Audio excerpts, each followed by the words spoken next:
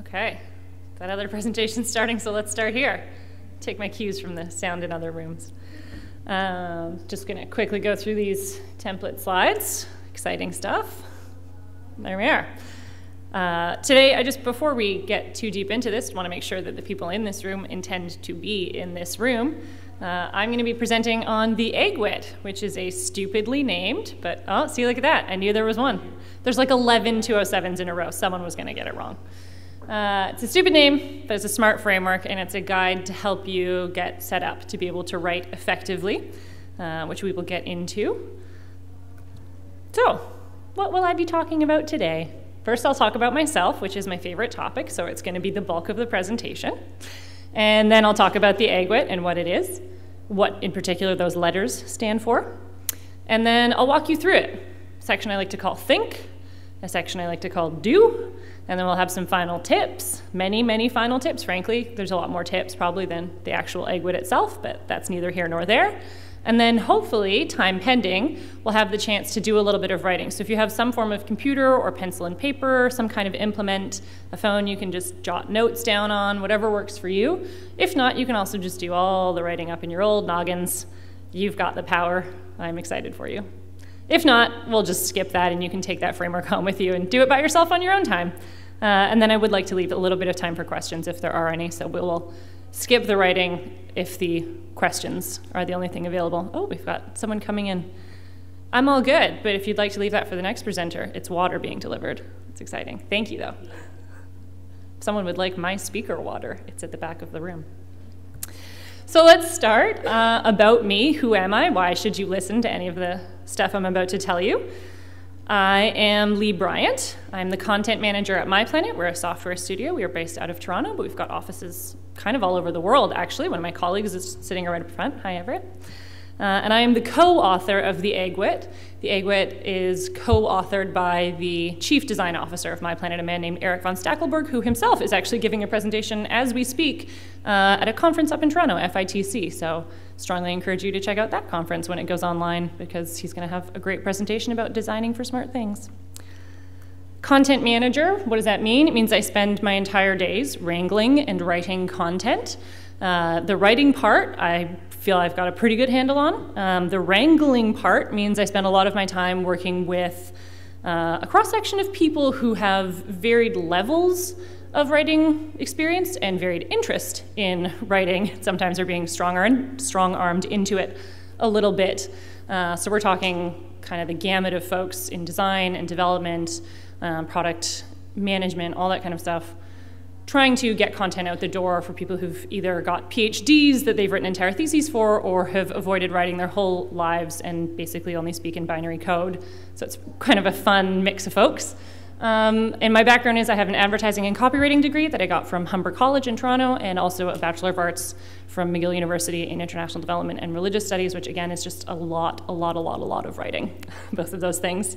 As a writer, aside from those things, my experience runs a little bit towards the more pop culture end of the spectrum, probably. I wrote for The Hairpin, which is a now defunct blog that was part of the All Network. Big cheers from the back, thank you. Strong agree, RIP to The Hairpin.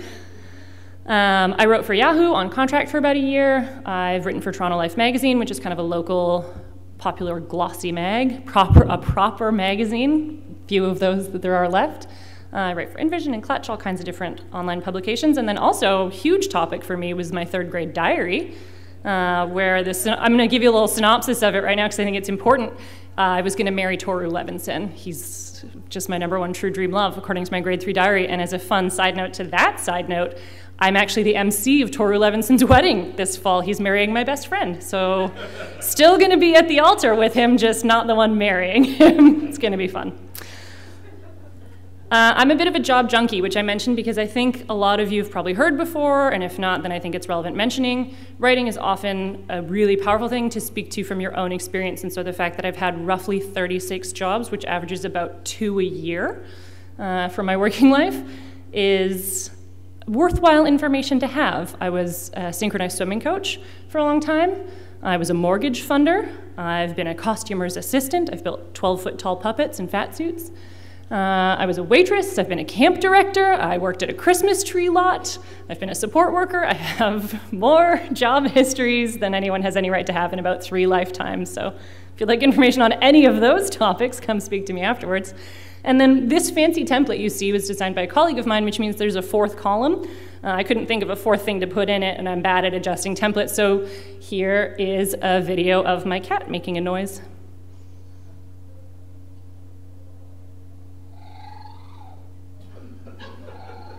That's what he actually sounds like. It's very distracting when you're trying to write, I can assure you. So, enough about me, let's talk about the AIGWT. What is the AIGWT, aside from the stupidest sounding thing you've ever heard? The AIGWT is the article idea generation writing template. It's not better in long form. We did a very bad job naming this, my deepest and sincerest apologies. But what it is a framework to help get you writing. It is not, and I will say this right up front, a silver bullet that you are going to write an amazing thing. That's on you. All this can do is set you up so that you can guarantee for yourself that you're getting to that point. It will hopefully do what we aimed for it to do. So Eric and I, the Chief Design Officer at My Planet and myself, like I say, we've got a lot of people we're trying to get contributing content. I work with a lot of experts in Drupal and other forms of development and in design. I myself am not the expert on those things, and so I would love to have them be writing it instead of me be the one writing it. But we were running into problems getting people across the finish line. They were constantly having these ideas, and then nothing would come of it. And one of the things we realized was that they didn't really have the building blocks to get it to the point where they could write it.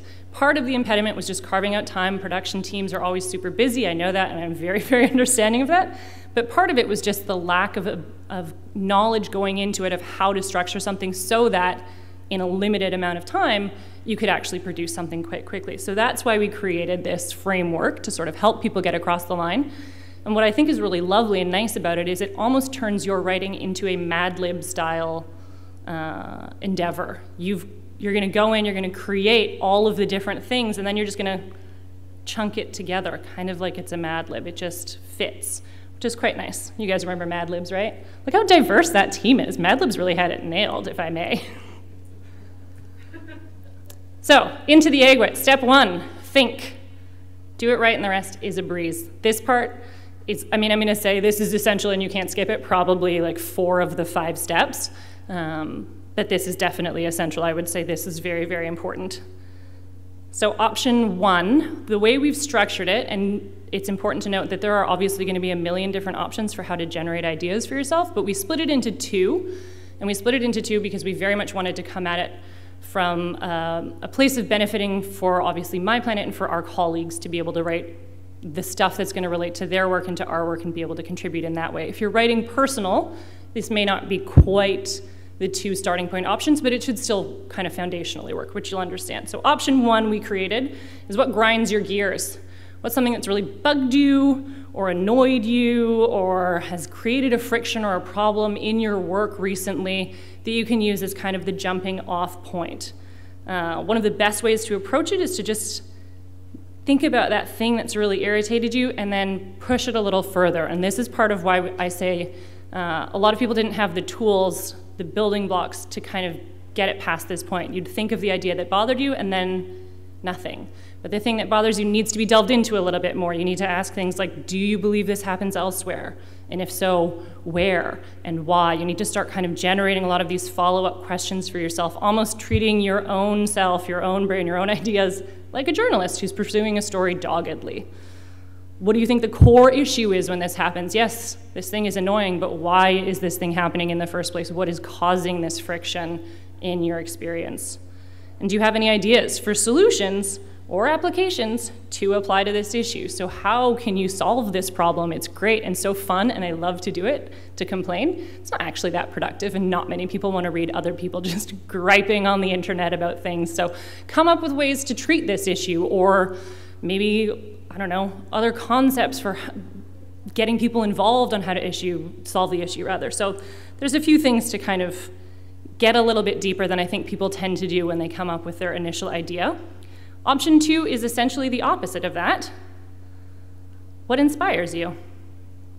What are some things that have really kind of wowed you recently or caught your attention or made you think, oh my gosh, this is the greatest innovation that I've ever seen in my whole life. I can't wait to dig deeper into this topic. You could be from your everyday life, it could be an event you attended, it could be an idea you heard someone say, an experience you had in a meeting, any number of things. But again, that initial moment, that initial idea of, oh, this was so fascinating and I loved it, is not probably enough to get it across the line. So start to dig a little deeper again. Challenge yourself to find out more about that topic, just internally in your own mind as to why it's appealing. What's happening here? Oh, there we go. Sorry. I'm unfamiliar with advancing keynote slides, apparently. What makes it a fascinating topic? What are the core concepts at the heart of the idea? What are the applications of this concept to your work? Again, like I say, this is something that we developed for us and our colleagues to be able to pointedly do more directed writing for My Planet and for themselves. And I'm assuming most people here are going to be operating from I have a lot of ideas about how to contribute this component to Drupal or why this thing needs to be expanded in this way. So I am going to give it a little bit more of that work effort bent, but most of this stuff I'm hoping you can also extrapolate into other writing should you choose to do so. So that's your think set. The final note about think, option 1, option 2, doesn't matter. The only thing you need to note is that this is not an optional part of the process. It's do not skip. Do not skip this step. The thinking stage sets the stage for the whole thing. It's easy to dismiss it because you're like, oh, I've got this great idea. I'll just look up some articles and reference them. It'll be great. And off I go to the races. But when you ask yourself those questions and you drive more at the core of what you're trying to communicate, you're going to give yourself a head start on the actual writing, because a big part of what's going to make your article, your piece of writing interesting and compelling to someone else is if it's interesting and compelling to you in the first place. And that little nugget idea isn't typically that interesting beyond the first moment. You really kind of do need to dig into it a bit more to keep that going, to keep that through line of interest. So give yourself the advantage of just taking a little bit of time. It's kind of the easiest part of the whole process because you just have to sit there and close your eyes and be like, why though? Why do I like it? So you don't even have to do anything yet. You're just thinking. Now you have to do stuff though. Step 2 through 5 is do. Time to get to it. In stages, baby steps, always walking through. Great news, because of all that good thinking you did in step 1, you should have a fairly easy time coming up with your central idea. You've probably heard this before.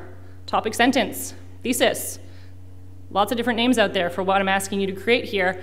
The reason you've heard of it before is because probably since about grade 3, teachers have hammered into you the importance of having some kind of core concept that you are presenting. It's essential. Again, I said I would say that a lot, but this one also definitely is. Whatever you call it, figuring out that core idea is going to be the driving force behind your piece. No one wants to read just an endless, meandering who knows what about any old thing. If you can't say up front, what I'm driving at is X, you've kind of already missed the boat, so to speak. There's a few things that people get kind of choked up about when you say you have to have this core concept, and the first is that, I don't know enough about this topic, how can I possibly define it yet? How can I say what my core concept is going to be? Just pick something. You can always come back and revisit it if you go into your research portion and you've found out a bunch of stuff and you've looked at a bunch of different information and, oh, that thing you thought was great, it turns out has a lot of these inherent problems. You can revisit your thesis, your central idea, and tweak it a little to point that out, or you can keep it the same and just include a secondary paragraph. I still think this is great in concept, but there are practical concerns we need to address before it can be executed in this way. So many options. You don't have to have it note perfect yet, but you do need to take a stance, a standpoint, some kind of move ahead thing. It just has to make sense for now, basically, is what I'm getting at there. Does that make sense so far? 2 thumbs up. Did everyone enjoy lunch, by the way? Those turkey sandwiches, pretty good. We were lamenting the lack of cookies, but that's neither here nor there. Step 3 is support. Without something to support what you say, your writing is going to be thin and purposeless. Most people will dismiss it very quickly. So build your foundation. Now you've got an idea, and you've got that core idea really kind of clear in your mind of what you're going to do. You've written a topic sentence. I believe we should have cookies after lunch, for example, would be a great topic sentence. that I would write about. It's time to start backing that up. And again, you don't have to right this second, run to the library and hit the stacks and pull out all the old archives and figure out all the different things. I obviously do not come from a highly technical background, as I'm going to dusty old libraries and pulling things out of stacks archives. But you do need to start thinking about where your support points can come from. And again, a lot of what I have experienced when talking with people about this step of the process is they get really flummoxed, like, I don't even know where to look, or I don't know what could qualify, and it's too hard to find support. This is a new idea. There are no support pieces for it. But support can come in a lot of flavors. So I think we maybe get a little too bogged down with the formalities of what we think a supporting piece could be. It doesn't always need to be academic research, double-blind studies supported by a number of years of scientific endeavor. It can be a lot of different things, and in particular, it can be a lot of different things when we're writing about new ideas and we're writing online for the web. Like, those are different forms of writing than contributing to an academic journal. And if you want to contribute to an academic journal, I encourage you to do so, and I'm very impressed. But starting with these components will make it easier. So things like anecdotal observation still count as support points. If you're in a meeting and the meeting's going poorly, and you observe that it's going poorly because X, Y, and Z happened, that's worthwhile information. You have personal insight into this topic of why meetings go badly because you've experienced it. That's worthwhile to note.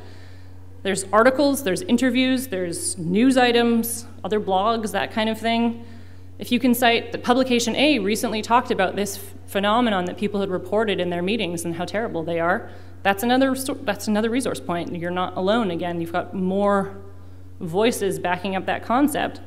Studies, academic research, that kind of thing. Study 1 said that they tested 10,000 interview subjects on this, and every time a meeting started without a template, it all fell to garbage and they hated it. That's a good research point. So, it can, like I say, doesn't have to be just highly cited things. Studies are great, worth having, but talk to colleagues, interview people. All kinds of different stuff is worthwhile for support. So really, I would say expand out your concept of what you can use for support. Step 4, practical advice. You've got a great article idea shaping up. I can feel it already. I can see the gears turning in your heads. People are going to be interested in what you have to say. Let's give them a little more than just that idea, because again, we want to make sure we're keeping that through line of interest, that we're pulling people in and carrying on. So give something people to take with them. Load. The next step is to find some tips and solutions, things that are applicable to their own life. It's great to gripe, but come up with solutions. Meetings go awry because there's no template, and one person stands at the front of the room like a real blowhard and talks endlessly, and then there's no takeaway steps at the end. That's one thing they're going to learn. Meetings go awry because of 3 separate reasons. Another thing they'll learn, there's tangible benefits to eradicating this problem, including more productive work time, more engaged employees, clearer outcomes and objectives for everyone. Great, now they've learned why things go awry and what they're going to get by improving the situation. We can skip meetings, we can stop meetings from going awry by doing these 3 things. We've got new meeting templates we've issued for everyone, and they have to use them. We time box everything so that no one has to be wasting time for more than 25 minutes, and off we go. We've got takeaway items that everyone has to fill out a form at the end. And we've got 3 practical ways to improve meetings. So people are getting all kinds of information from these takeaways. Now, obviously, this is a very specific example, and you're not going to be talking about meetings and templates because everyone has covered that topic, and you're more interesting than I am. But you get the idea. You want to give people things that they can take with them when they're done, so that they've actually gotten something out of giving you 5-10 minutes of their time reading through your piece. I created this Drupal component, and here's the thing it does. Wonderful. Amazing stuff. Now they know. And step 5, the final step, and this is the only one I would say is one you could call non-essential, but it's only going to help you, and technically as part of the writing process anyway, is to write a teaser. It's less daunting than writing the whole thing, and it'll help you get into the flow of writing. So it's a very worthwhile step, which is why we have it as part of the process, even if I would technically describe it as non-essential. Take a baby step in the direction of writing. Writing the whole thing, which is a lot, is kind of more than you need to take on if you're not ready yet. So write a little teaser, and that should be a length that's about the length of a tweet or a paragraph. So we're looking, when I initially created the AIGWT, tweets were still 140 characters, so literally just a very tight sentence. But we can say 280 characters now if you want, up to maybe 500 or 600 characters. Like, we're not talking a huge lot of writing. A couple of sentences is all we need here. You want to be, remember that you've also created a Mad Lib setup for yourself. So you can just kind of plug in the information you already have in a paragraph format. Very straightforward. You know what your topic sentence roughly is going to be. Maybe you've adjusted it, maybe you haven't. That's sentence number 1. And then you already know what support points you're going to do, so you can highlight those or loosely reference that you're going to be highlighting a few points. And then you know the things you want people to get out of your article, so you can say, we'll explore this and we'll take away a couple of things. That's your whole paragraph. You're done. It's amazing. So easy. You've already written a synopsis for yourself. What a wonderful thing. My example? Meetings are often cited as the scourge of the workplace. Scourge is one of my favorite words. Inefficient, disorganized, and a massive time suck. But we know we need them to get our teams aligned and keep us all pulling in the same direction. So what causes meeting derailment, and how can we bring them back on track? I've given you so much information about what to expect from this article. You know I've already researched all these components a little bit mentally and a little bit actively to make sure I can back those statements up. I'm away to the races. This is wonderful.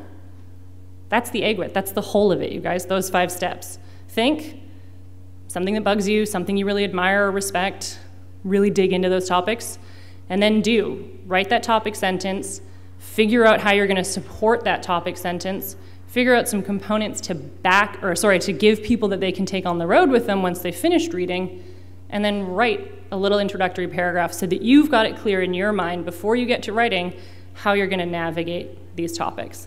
That's the whole of the AIGWT. So, the final tip section that I promised you, that is as long as the regular AIGWT section. I know writing is kind of a foreign new thing for a lot of people, and even for people who do a lot of writing in their everyday lives, sometimes we forget. I often actively forget some of the more basic stuff. So some of this may be quite dry and boring for some of you. Some of you might find it new and novel. Who knows? I don't know your backgrounds. Fill in the blanks. No more prep. It's time to start writing. If you followed the steps of the AIGWT, you should have a pretty firm base off of which to base your writing. It's essentially outline creation, but with a very clear template in mind. Remember that writing is hard. That's a tip that always surprises me, that my colleagues are taken aback that I struggle to write, that I get writer's block, that I hammer my head against the keyboard for like 3 or 4 hours a day trying to get a couple of paragraphs done.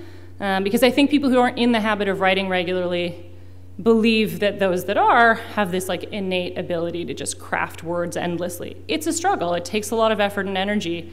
So give yourself a break. It's a normal part of the process to come up against the wall and find yourself struggling to finish it.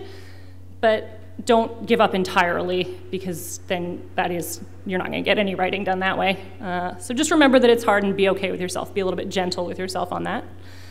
And remember that it doesn't have to be perfect, especially not your first draft. And getting that first draft done, oh buddy, that's the secret sauce right there. If you can get that first draft done, it's already written. All you have to do at that point is start refining and editing. You can call on lots of help at that point as well.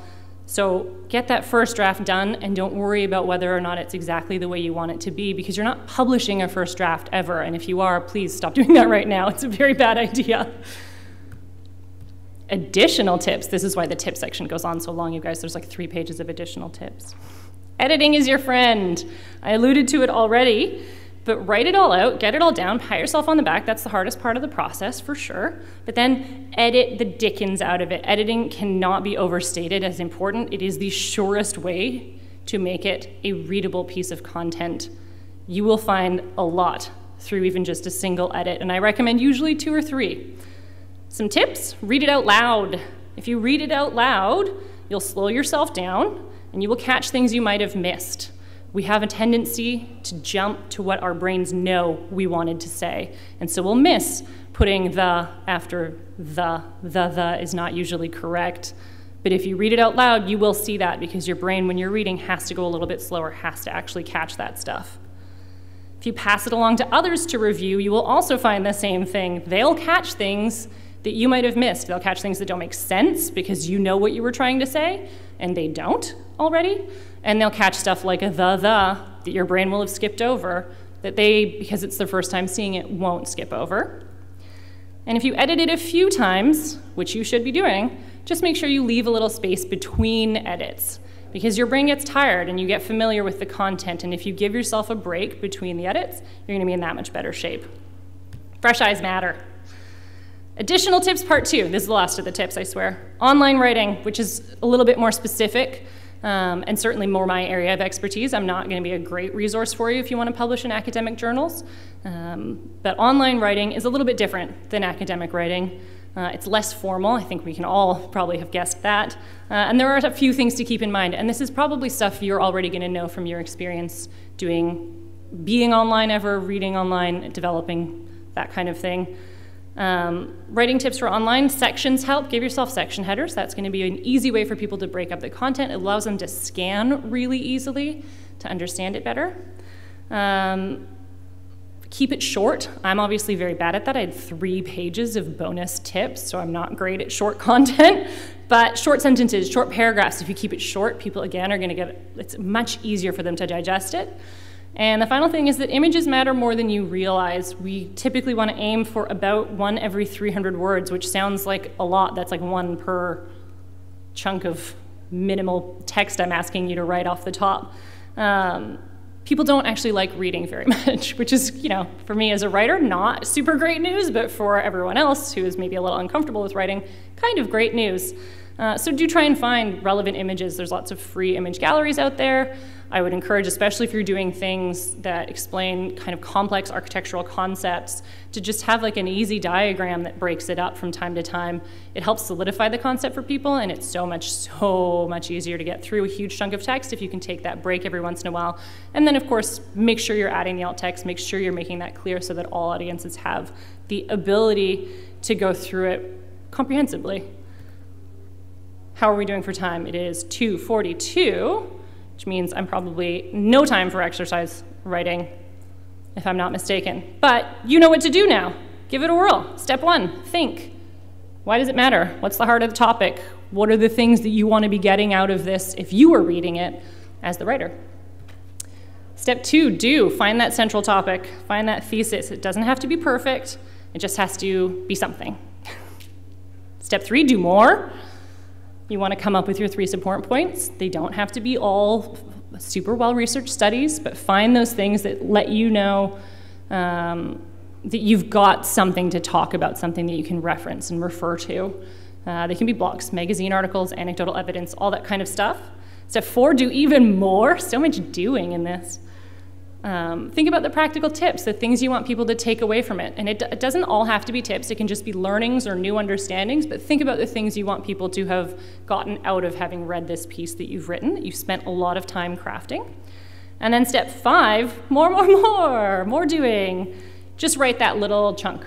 Write that little bit so that you kind of give yourself the confidence to know you can write, and so that you've got something ready to go written. Go write. You're all set. Got a solid outline because you've got a clear idea, check. Support points, check. Takeaways, check, that's the good one. And some actual words to get the ball rolling, which will give you the confidence to finish that up. You're all sorted. That's it. Questions?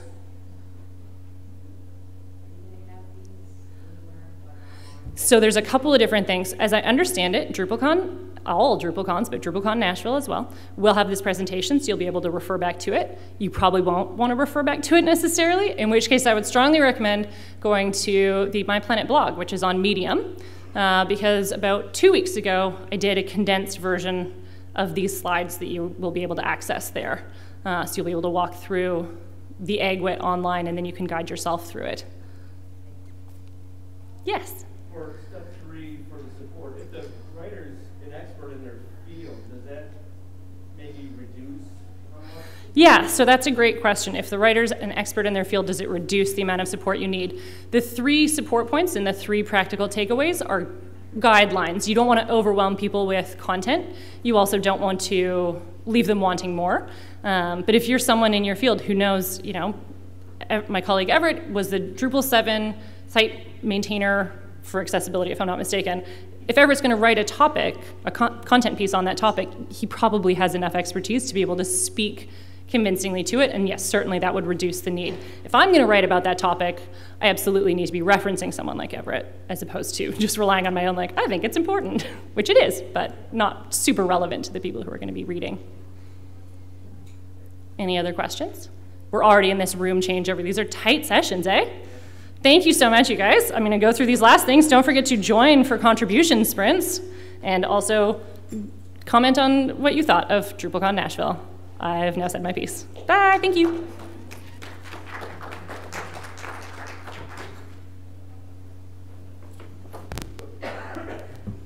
Don't lose that computer.